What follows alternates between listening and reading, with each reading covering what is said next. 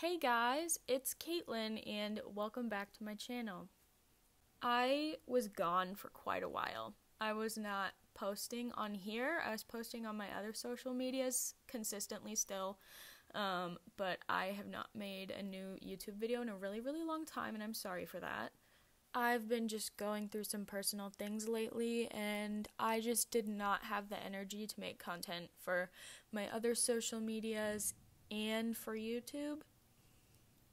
You can see my dog in the background. His name's Bear. So anyways, let's get on with the topic of today's video.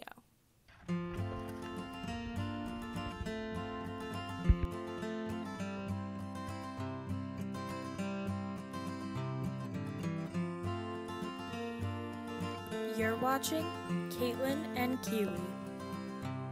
So today I'm going to be talking about the top 3 myths and misconceptions about caring for a bearded dragon.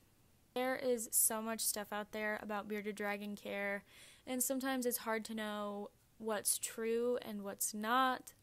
So I thought that I would introduce you guys to the misconceptions that I see people talking about the most. Number 1 is that sand causes impaction. For the longest time, everybody thought that sand and loose substrate in general were awful for reptiles because if your reptile were to eat the substrate, it was thought that your reptile would not be able to poop it out and that it would cause impaction, which is basically constipation. And impaction can be very serious in some cases. But that's actually a huge myth. Loose substrate is perfectly fine for bearded dragons, and it's sometimes preferred over a hard substrate like tile. In the wild, bearded dragons love to dig and burrow, and in the wild, bearded dragon, like the natural substrate in the desert, is made out of 99% sand. The only reason that your dragon would get impacted if you are using sand is if your husbandry is not correct. So your temps, your humidity, and your lighting setup all need to be perfect if you're going to use loose substrate, because if they're not, you do risk having your dragon become impacted. I've gotten into debates with people before, and find that some people are especially reluctant to change their opinions because they think that they have been caring for reptiles for so long that they know everything. It's really annoying, but it is what it is. My dog is crying at the window. He wants to go outside. And myth number 2 is that mealworms cause impaction in bearded dragons. I actually used to be a firm believer in this, and now that I've done my research, I have changed my opinion and I know better. Again, it's really an issue with husbandry. If your husbandry isn't correct, anything that your dragon eats can cause impaction.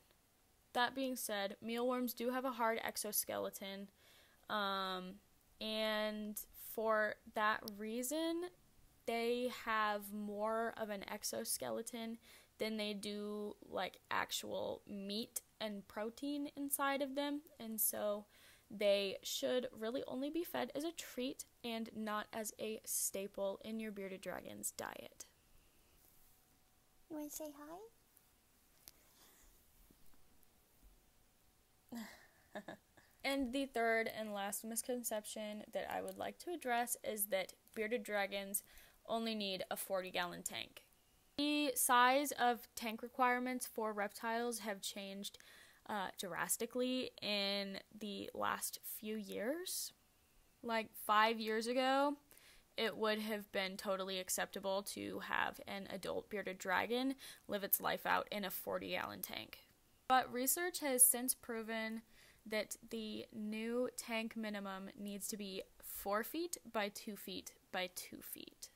This does seem quite large, but bearded dragons are not small lizards. They're fairly medium-sized. And they are really active creatures during the day if you have the proper setup for them. If your bearded dragon is in a 40-gallon still and it's full grown, don't worry about it. Just save up some money and upgrade when you can. You can build the enclosure yourself. You can look into a place like Zen Habitats. This video is not sponsored in any way, but I know a lot of people who are very happy with their Zen Habitat tanks that they have bought for their bearded dragons or for other animals. Alright guys, that is it for today, and thank you so much for watching. Don't forget to give this video a thumbs up, to comment down below on what kind of content you would like to see next, and don't forget to share this video and tell your lizard-loving friends about me. All of my other social medias will be linked down in the description. So if you'd like to see daily content, you can go there. And I hope you guys have a wonderful day.